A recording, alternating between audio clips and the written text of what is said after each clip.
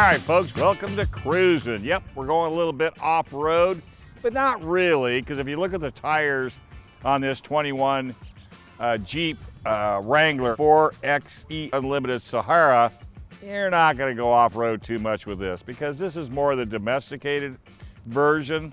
If it was a Rubicon, it would have a little bit more aggressive tires and wheels. Not that it doesn't have four-wheel drive, it has all the bells and whistles, but what's unique, check out the baby blue tow hooks. Now, why would they paint their tow hooks baby blue?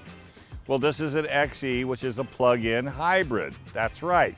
They decided to throw a little electric on top of this 4-cylinder turbo that really gets up and goes and gives you plenty of horsepower, like 375 horsepower, 470 foot-pounds of torque. And what the off-roaders found by going to full electric for 21 miles estimated, you got tons of torque, and it seems to be a little bit more, usable. Now, it does have a 2-liter inline 4-cylinder turbocharged motor, 375 horsepower, 470 foot-pounds of torque.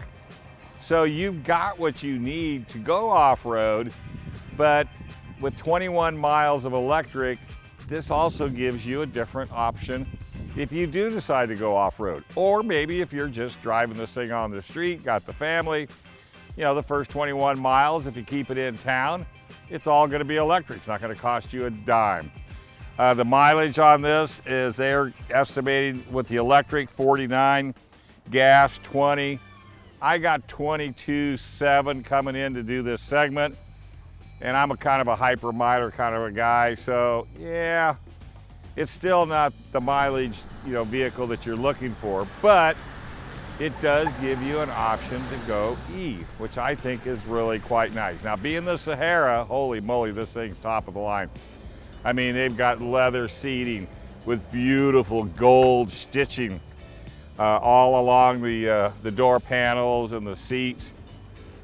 It's got all the things you want, heated seats, great navigation, front camera, rear camera, Apple CarPlay, Android Auto. I mean, it's got an 8-speed automatic transmission that'll help you get from point A to point B. In the past, as you know, if you owned a Jeep and you took the top off, you had to have a degree from MIT.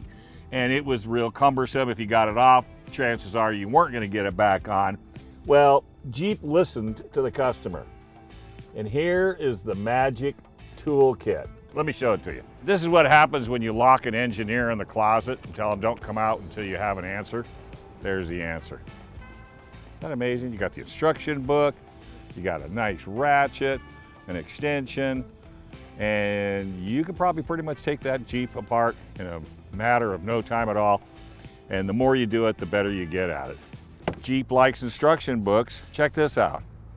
With that tool and a couple extensions, you can remove the doors. You can take the big spare tire off. You can take that back top off if you like. You can literally take this vehicle apart in no time at all by yourself. How simple is that? And then, of course, putting it back on is not difficult either. And I got a sneaky feeling if you love YouTube like we love YouTube, there's probably a video that shows you how to do it. So if you buy a Jeep and you really want to take it apart, take the doors off, you have no problem with it because everything goes back on. It doesn't take any kind of rocket science. You can go out to the desert, enjoy yourself, have a great time, with all your family and friends. And then when you're done, like if a storm comes in, boom, you can put it all back on. Is that thinking or is that listening to the customer? I think it's listening to the customer. And here's where you'll put your roof. You'll start removing this rear hardtop. Now the downside to this, and there is a downside, and I might as well tell you. Yeah, it's simple to do, it's easy to take off, it's a piece of cake. But once you take everything off, where are you gonna put everything? It's not a bad thing, but it's a question. Where are you gonna put all your roofs, your doors? So it's something that you have to think about, you have to pre-plan. It's not like you can take all of this equipment off and store it in the Jeep, which that would be kind of silly. So if there's a downside, that would be it. But for people that love to run around out at the desert or on the beach, and they love that wide open feel, that convertible feel, this guy will do it. Don't lose your toolkit. Don't lose your toolkit. I don't know how expensive they are, but don't lose your toolkit. So what I want to show you on this Jeep is kind of interesting, and that's the sunroof. I mean, this thing has got an amazing sunroof that you don't see too often on very many Jeeps. You have got sunshine galore all the way back for passengers and drivers. That's pretty solid. I mean, really, when you come down to it. Tons of storage space, beautiful stitching. Now, I gotta be honest with you, this is an issue that I'm not a fan of, and that is the way the door opens. It opens to the curb. So if you're gonna load, you gotta go around the door, okay? I'm just not a fan of that. You've got your subwoofer back there. I won't beat myself up on it, but you got your subwoofers back here. Your seat split 60-40, so you can go to the big box store, pick up all your stuff. You've also got, this is for your charging. You know, you can charge up 110. Takes about 12 hours if the battery's totally dead. If you plug in the level 2, then you can get it pretty much charged up in about 2 hours, believe it or not. Full roll cage, nothing wimpy about it. Speakers are mounted up in the roll cage itself. They've been doing that forever. They're all the way to the front. You can see the great big gray boxes, but they have been doing that for as long as I've known Jeep, putting sound systems in it. I do like the way the back end opens up. It's nice and easy, nothing fancy. The windows just comes down. You do that first, slam this, and you're good. You can tow with this vehicle, of course. It's a Jeep. Here's something that you're going to see a lot of, and they're called, Jeep likes to call them Easter eggs. Here's one here, okay, right there. It's the little old military Jeep. And if you come around, you have to look all over. It could be in taillights, it could be in headlights. They have another one right here. It's kind of small, but it's there so that you can find it. And they do that just for fun. And they kind of, you know, the designers kind of have a contest. I'm going to look in the taillight, see if they have anything hidden in here. No, don't see anything on this particular one. The drive on this vehicle is exceptional. Why? Look at the wheelbase. I mean, the wheelbase on this thing is massive.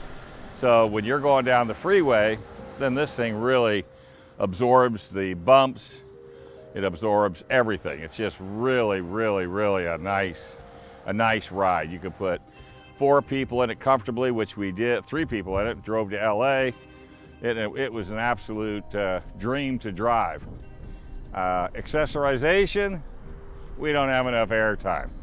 There's so much you could do to this Jeep, everything from winches to brush guards to everything imaginable. Jeep at the dealership has just tons and tons and tons of stuff that you can, like I said, you can personalize this thing to the T. I love the blacked out wheels. You know, depending on what you're going to do, you can choose the type of tires and wheels.